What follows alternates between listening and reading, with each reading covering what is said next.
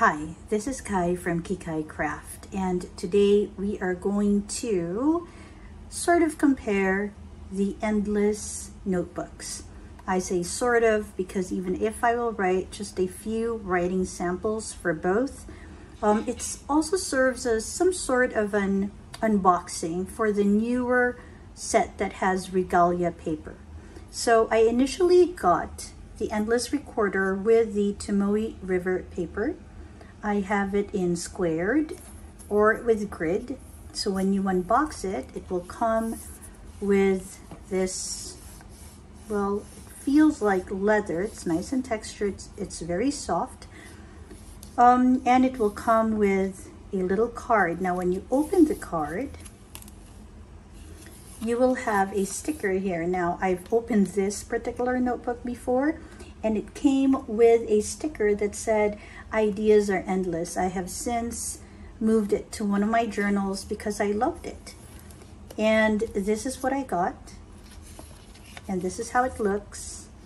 It will come with the table of contents, and then it will start with the grid paper, which they call squared, and it is numbered. So that is very helpful. Okay, it'll also come with two sort of like bookmarks. And at the very end, you have a few perforated sheets. I've actually removed one of the perforated sheets already because I was trying out an ink. So you can see that one sheet has been removed. It was quite easy to remove it. And of course, it will come with a band, right? And at the very back of it, it actually has a little envelope or a pocket that you can put things in. And of course, the band around it, the paper band around it, has a bit of information about the recorder, because that's what Endless calls it. It has 68 GSM Tomoe River paper. It is ink friendly. It says it has 0 bleed through, and all of that. Okay, it's acid free. It's quite good. Now, I was thinking this would be good for sort of like an ink encyclopedia later when I've sort of settled down with my inks and can start grouping them in colors. So I thought I'd put this aside. And as I was doing that, I was thinking about it. I had a discussion with the person who I got these notebooks from, and she said if I was looking for another notebook, because I had another project in mind, she suggested that I wait for the Regalia paper. So this is the newest Endless notebook. It's an Endless Recorder. Again, it also says world's most ink-friendly notebook, exactly what it says here, right? But instead of 68 GSM Tomoe River paper, which you will see here, here it now says 80 GSM. It's still acid-free, which this one is. If you look at the back, it does say acid-free. So this is also acid-free, but the difference now is instead of Tomoe River paper, it has the ink-loving Regalia paper. So it's not just friendly, it's ink-loving. And I got it in blank, in red, for a project that I have in mind. Now, I got it in blank knowing that I wouldn't have a guide. So I've actually prepared sort of an ink blotter and guide paper notebook. I just made this myself. And then I proceeded to open it because I wanted to see what was inside and all that. And when I did, I was pleasantly surprised. And this is why. So it has the band, just like the other one does. I have to say this band feels a bit looser. Okay, and this one feels just a little bit more stable. I don't know if you can see it. Let me see if I can move it a bit closer to the camera. But this one, oops, does look a bit thinner. It feels thinner too, as opposed to this one, which feels much more, I don't know, tight or secure in the notebook. All right, but the design is basically the same. It comes with, I suppose, the Endless logo. Now, when you open it up, like so. All right, it has the paper band just like the other one did. And this surprised me for a second. I was a bit confused. I know for a fact that I ordered blank. And then I saw this grid with the card, of course, which made it just a bit more confusing. And underneath this, you will see that it is actually a guider sheet. So the newest Endless Recorder comes with a guider sheet. It comes with a grid guider sheet and a lined guider sheet, and it's very, very handy. And it even says at the bottom, fits in the notebook project, so we will see. It also comes with that thank you card like the other one did, but this time the sticker says something different. It says think big, and here there is a code where you can register your recorder. I have yet to see actually how that works. All right, so let's just have a quick flip through. So you have your initial pages, very much like the other one, but this has a few extra a few extra pages here. It does not come with an index. Okay, I was sort of expecting an index, but it doesn't come with one, which is good because it matches the project that I have in mind. And let's just see if it has perforated sheets. Yes, it has perforated sheets towards the end. Before we check the back, it also comes with two sort of like bookmarks there. Here it is red and light blue.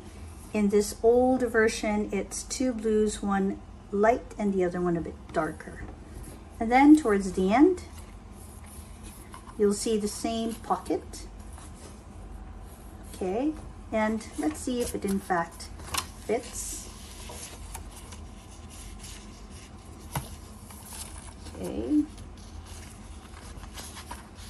Yes. Ooh, almost. Yes, in fact, it fits the back pocket just perfectly. Now it also says that for this particular one, you can just open it up and it will lay flat.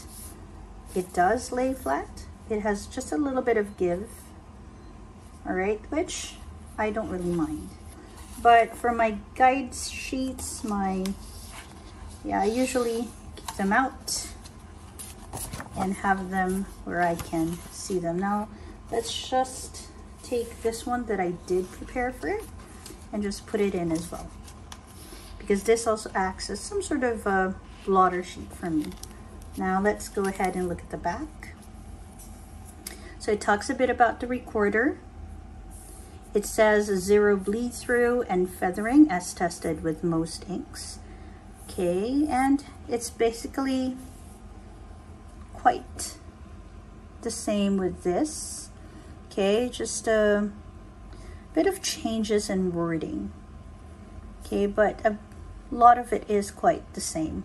And of course, there will be a difference in the paper. All right, so this is Tomoe and this is Regalia paper.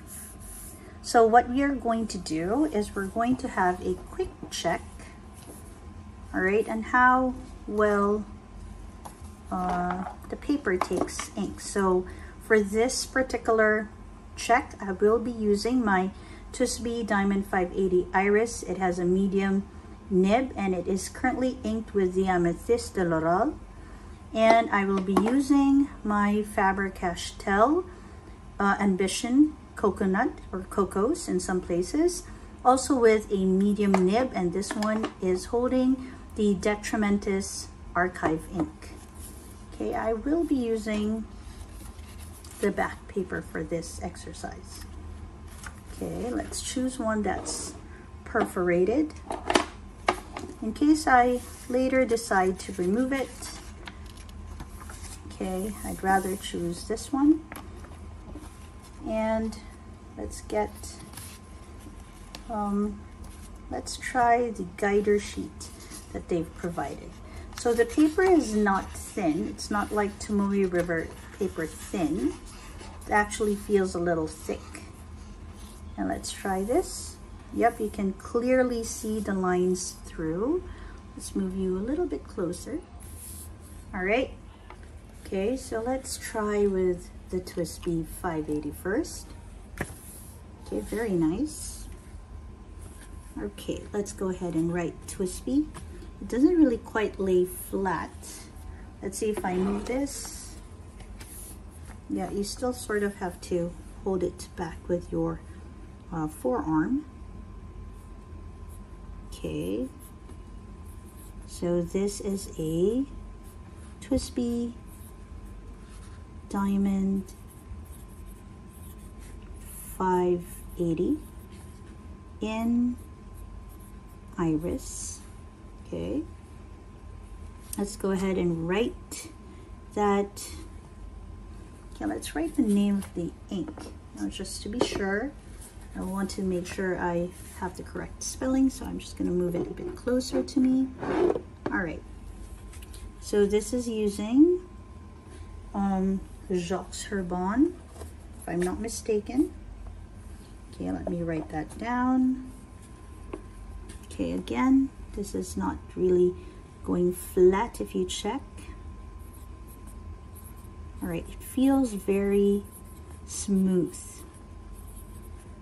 And you can hear the feedback. I'll be quiet as I write the name. Okay, there you go. So that you can hear it.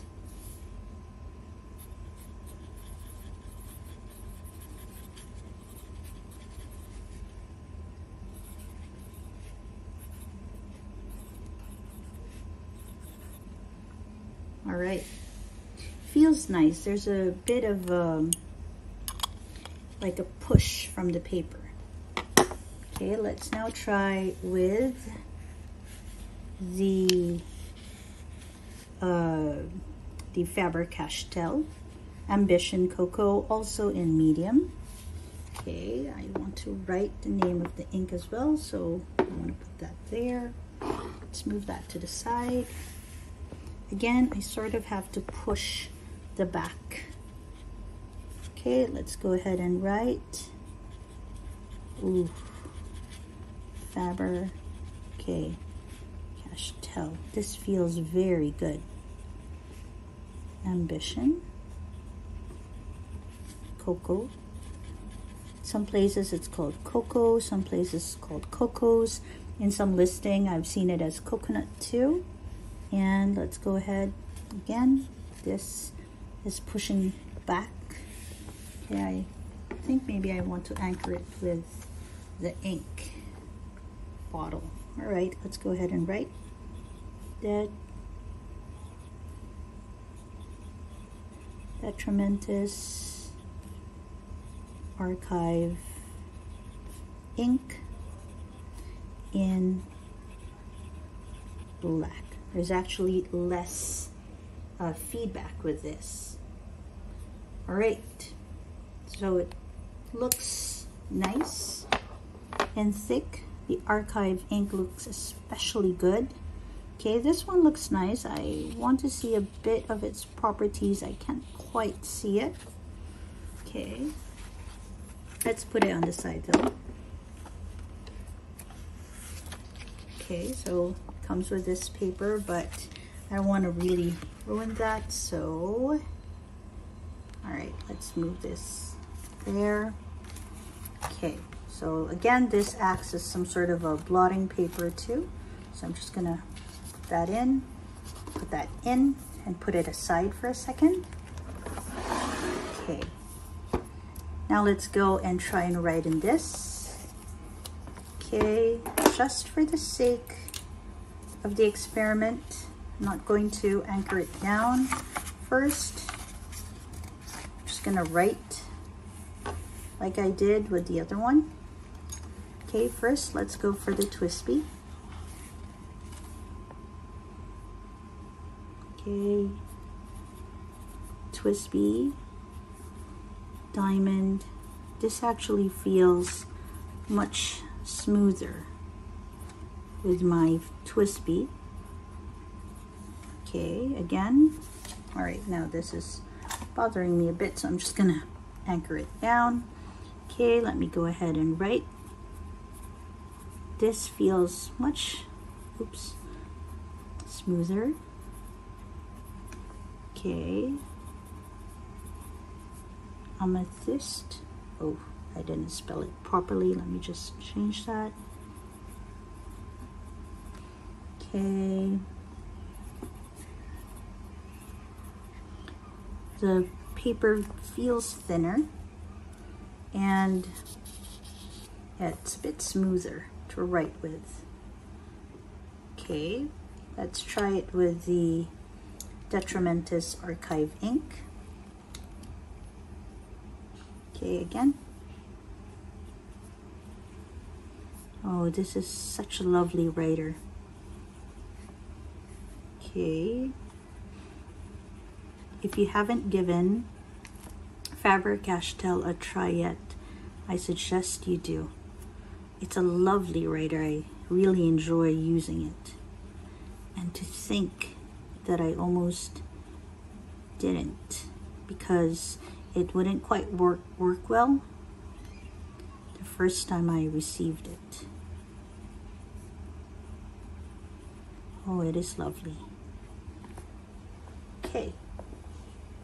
It lays a bit wetter on the page. Let's put that aside. Let's draw you in just quickly. All right. Again, I don't see a lot of the extra properties in the twisty diamond with the Amethyst de Laurel in it. So I'm gonna try and see what happens if I shade a bit. Again, I'm using a medium nib. Okay, let's see. Still quite wet. Okay, maybe it needs a bit thicker nib. I do see just a little bit of the, I don't know, the shimmer coming out, but not much in the writing. Actually, not at all in the writing. Let's revisit Regalia. Okay. There's a little bit of black ink here. Okay, just in the spirit of experimentation, let's shade a bit here too. Ooh, it does come out much wetter on this paper, and because it is a little bit wetter, I suppose we see a bit more of the properties in it. Okay. All right, which one is a more pleasant writing experience? I have to say that in both paper, the writing experience is quite pleasant. For the Regalia, the paper is a bit thicker. Okay, and for the Tomoe, as expected, it's the paper is thinner. It doesn't have as much feedback, and writing is much smoother. Now, for my project, I think that this is the best paper to use for it, the best notebook to use for it. So I'm quite glad that I got it for that. And for my ink explorations, which I sort of got this one for, I think this will work well for that purpose. Okay, so let me just put a bit of a blotting paper there in case it decides to blot onto the next page. Okay, so thank you very much for accompanying me as I looked through these two notebooks, and I hope that this little ink exploration, notebook exploration, helps you decide whether you want to get the Endless with the Regalia paper or the Endless with the Tomoe River paper. This is Kai. Thank you for watching. I hope you learned something new or enjoyed exploring with me. If you'd like to learn and grow with me, do subscribe to my channel and watch at your own leisure. I know that's what I do to channels I enjoy and want to support. If you like this particular video, please hit like. And if you'd like to share your thoughts, corrections or recommendations, do leave me a comment below. I love chatting with people who have the same interests. Have a great day or a restful evening. See you in the next video. Bye.